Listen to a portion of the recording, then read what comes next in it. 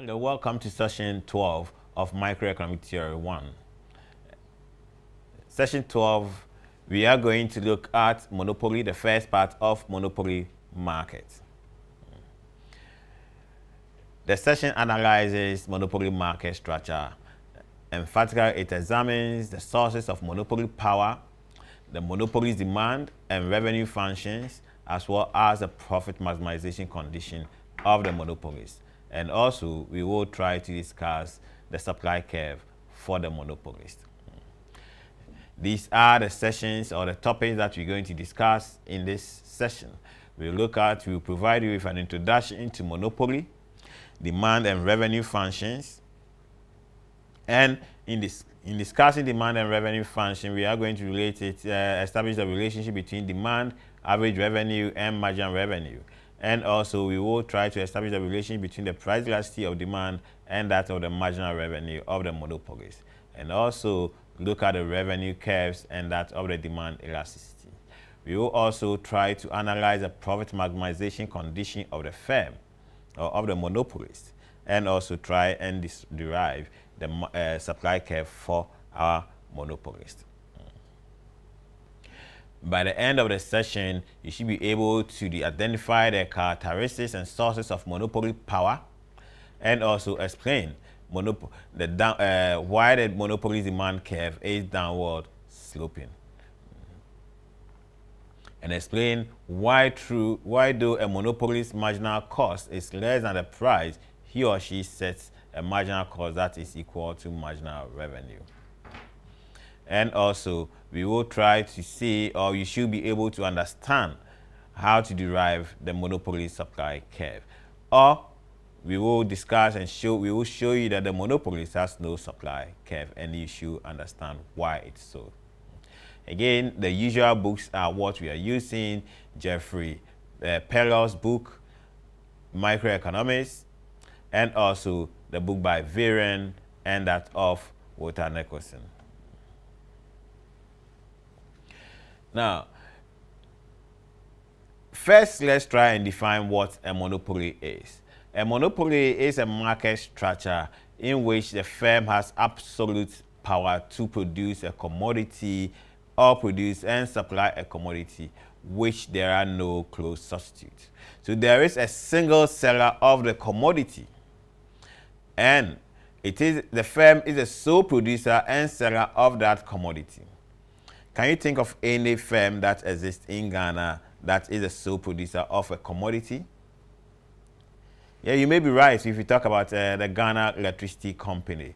That is the Electricity Company of Ghana that is close to it, and it is a sole producer of electricity or supplier of electricity in Ghana. Even though there are other small suppliers of electricity in Ghana, but then ECG comes closer to being a monopolist. Now, if the firm is producing a commodity that has no close substitute, then we expect that the cross price elasticity of demand is going to be equal to 0. And since the firm is a sole producer of the commodity, that will also mean that the firm's supply curve or supply happens to be the market supply. And the demand that faces the firm is the same as the market demand. Even though you are the sole producer of the commodity, the consumer purchases other commodities. So if the monopolist increases the price above a certain level, then the consumer will not purchase the commodity at all and will spend his or her income on other commodities. So in other words, the monopolist's commodity is competing for the consumer's income with other commodities. Then also there is the issue of potential competition.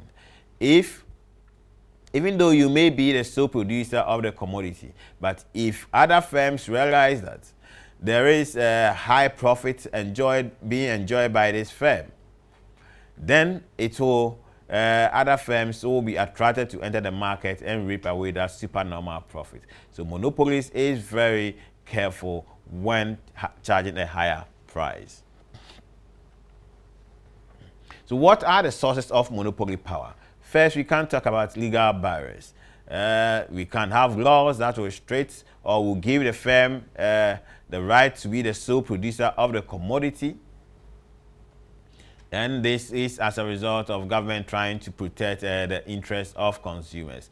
Government believes that if it should open the market up, it can lead to inefficiencies in the market. So government enacts a law and that prohibits other firms from producing the commodity and makes this single firm the sole producer of the commodity. And this is what we call franchise monopoly. There is also the patent monopoly. As a result of discovering the commodity, you are given the right to be the sole producer of the commodity over a period of time. Then also there are technological barriers. You may be the sole owner of the technology that is used in the production of the commodity, and that gives you the right to produce a commodity or be the sole producer of the commodity, because there was no other firm in the market who has a technology that will enable you to produce a commodity. Then also the monopoly can result from efficiency. A firm may be very efficient and as a result will be able to produce at the lowest possible cost and will end up driving other competitors out of the market. Now let's try to derive the demand for our monopolist. Remember, we've said that the demand for the monopolist is the same as a market demand. So if we derive the demand for the firm, we have to also derive the demand for the market. Our demand curve, the monopoly's demand curve, is downward sloping, unlike the perfectly competitive market demand. The demand here is downward sloping, which means that for every additional unit of the commodity that the producer wants to sell, the producer must be willing to reduce the price. It also implies that the monopolist has control over the price. Or when the monopolist has control over the price, consumers will determine the amount of the commodity that they are going to purchase. And if the monopolist determine the price, the amount that it will supply onto the market, consumers will then also determine the price that they will be willing to pay for that amount of the commodity. Now let's start with a function. If we have the inverse demand function to be P equals to A minus Q. What we are trying to do is establish a relationship between the demand for the firm and also the marginal revenue of the firm, how these two are related. Now, for us to get, we know our inverse demand function. For us to get our total revenue, it is price times quantity. If the price is given as A minus B multiplied by Q, then our total revenue is going to be equal to PQ. And that will mean that our equation is going to be our total revenue function is going to be A minus B Q, or into brackets, multiplied by Q. And that will mean that our total revenue is A Q minus B Q squared. Our average revenue is going to be equal to total revenue divided by Q, or output. And that will mean that our average revenue is A minus B Q, which is the same as the inverse demand function. So under monopoly, the average revenue function is the same as the demand function. Now, let's try and see the relationship that exists between the marginal revenue and that of the demand. We know that for us to get marginal revenue, it is the differentiation of total revenue with respect to that of output. And since we know our total revenue function to be A multiplied by Q minus B Q squared, then our average, when we take the total, we take the derivation, first order derivation with respect to quantity, then that is going to give us A minus 2BQ. The slope of the demand function is given us minus B. And the slope of the marginal revenue function is given to us as minus 2B. Meaning that the slope of our marginal revenue function is twice that of the demand function.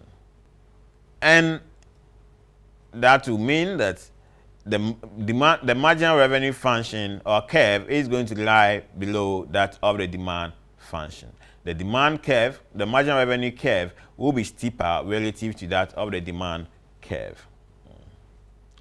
If we plot that, this is the demand curve. Figure 1 shows us the demand curve and that of the marginal revenue curve.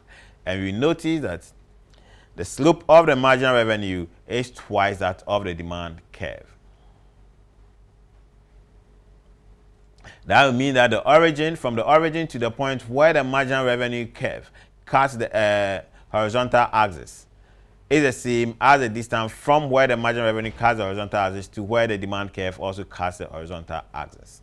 For the monopolies to increase its output by decay, the monopoly lowers its price per unit by the slope of the demand curve, which is the P decay. And our marginal revenue is equal to the price plus the P, the Q, multiplied by Q. And that is the relationship between marginal revenue and our price. Which means that if the firm is to be in equilibrium, remember, for the firm to be in equilibrium, marginal revenue must be equal to marginal cost. And if you are saying that marginal revenue is equal to price plus the P, the Q, multiplied by Q, then it means that we are going to have a situation whereby our price is definitely going to be greater than our marginal cost. And we will see that soon. With this function, marginal revenue equals to price plus the Q, the P, the Q, multiplied by Q. We can manipulate it, and we will be able to establish a relationship that will exist between marginal revenue and the price elasticity of demand. And when we manipulate that, we will realize that the marginal revenue is equal to price into bracket 1 plus 1 over the price elasticity of demand. And we can translate that onto this diagram, and we will show that at the point of intersection on the vertical axis, where the demand curve cuts the vertical axis, the price elasticity of demand is perfectly elastic, or is equal to infinity. Then at the midpoint, price elasticity of demand is equal to 1. That is unitary elastic. And at the horizontal axis, where the demand curve cuts the horizontal axis, price elasticity is equal to 0. Now, at the midpoint of the demand curve, we are saying that the price elasticity is equal to 1, or there is unitary elastic. And at that midpoint, our marginal revenue is equal to what? 0. So marginal revenue is closer to the price as demand becomes more what? Elastic. Okay. Where the demand curve hits the vertical axis, our quantity is equal to 0, and the demand curve is perfectly elastic. So marginal revenue equals to the price. Okay. Now we can also relate this total demand curve marginal revenue to our total revenue curve. Where marginal revenue is equal to 0, the total revenue is at its maximum point, and the price elasticity is equal to 1. When elasticity is greater than 1, total revenue is increasing, and when elasticity is less than 1, total revenue is declining. And in this case, since when elasticity is greater than 1, total revenue is increasing, what it implies is our monopolists will never want to produce in the region where the price elasticity of demand is less than 1. In other words, our monopolists will always produce in the region of the demand curve where the price elasticity is greater than 1, and that is a rising portion of the total revenue curve. Now, just as we saw under perfect competitive market, for us to maximize our profit, the firm will also again equate the marginal cost to the marginal revenue. And the firm will charge a price that is greater than our marginal cost, unlike the perfectly competitive firm. This is because we have a situation whereby the marginal revenue lies below the demand curve. So under perfectly competitive market, under monopolistic market, we have a situation where the price that the firm charges is greater than the marginal cost. Then the supply curve of the firm.